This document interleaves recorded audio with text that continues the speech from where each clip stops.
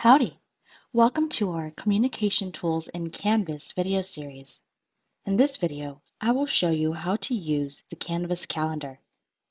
To log into Canvas, navigate to lms.tamu.edu and then click Login on the top right-hand corner. Once you are in Canvas, go ahead and access the calendar from the Canvas Global Navigation. As an overview of the calendar, the way you can add dates and events onto this is to use the due date function when creating assignments and assessments in your course.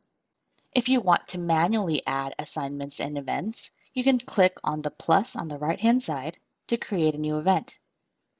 From here, you can add a title, a date, have a from time, and then a location, and then you can select the calendar you want this for. This will be applicable to the course and attached to that. For example, if I wanted to, I can create a manual event with a date attached to it, and then I can click on Submit.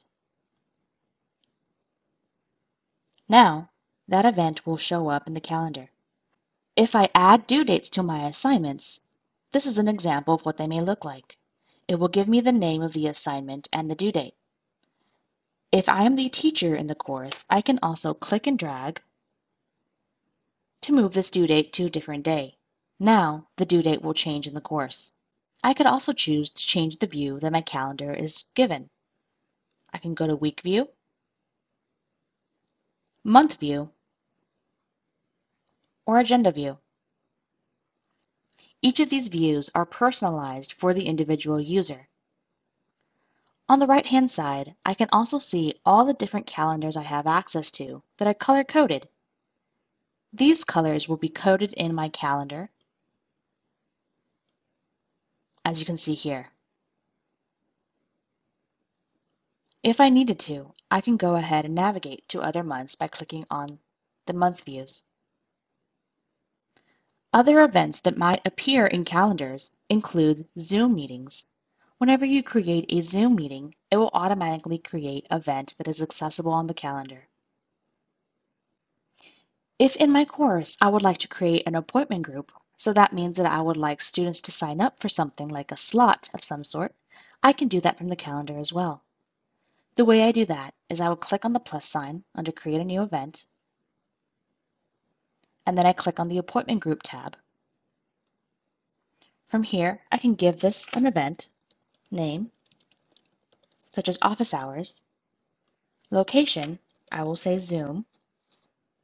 For selecting calendars, I will select the calendar this is applicable to, or I could do it across different courses. Then I can click Done. If I have groups and I want students to sign up in groups, I can have them sign up in groups. I can also choose the date and the reoccurrence. For example, if I want this to be every Friday, I can do that by selecting all the different Fridays. I can then put the times, so 1 p.m. to 2 p.m. I can do the same thing for every other day.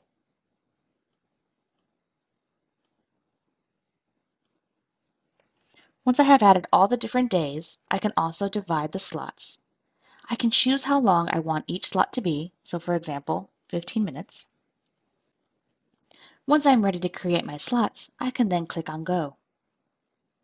Now, each of my time slots have been created for my appointments. I can also choose if I want to limit time slots to a specific number of users. I can allow users and students to see who has signed up for time slots.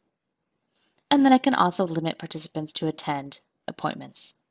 For office hours, I recommend not to limit participants, but to limit each time slot to one user. And then once you're done, you can click on Publish.